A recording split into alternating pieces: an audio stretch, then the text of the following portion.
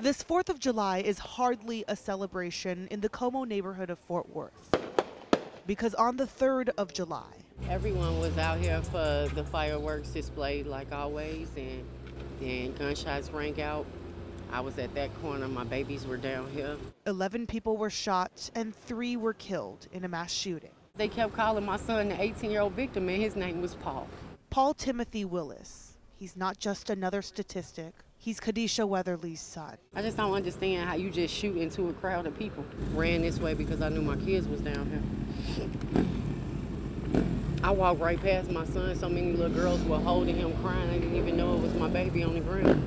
Paul was with his little brother and cousins on the corner of Horn and Houghton. This was his first day off. They were enjoying the holiday. She never thought his first day off would be his last day alive. He works 80 hours a week. Like, all my baby wanted to do was be successful. He had his own apartment, own car, manager at McDonald's at 18. He just got his electrician apprentice license from the state. Like, it's not how they're supposed to go. Weatherly sits where her son took his last breath. My family is heartbroken. This shouldn't have happened. She's next to her sister. This is where my baby was shot. Paul's aunt, Victoria Sally.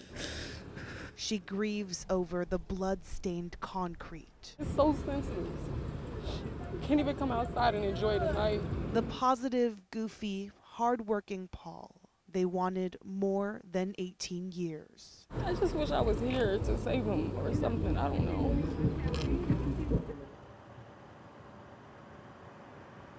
Now, Paul died on the scene. We also do know several victims were taken here to Texas Health Harris Methodist Hospital. Several others taken over to JPS, which is not too far away from where we are now. And there are still many people who remain in the hospital tonight. Let's send it back to you in the studio.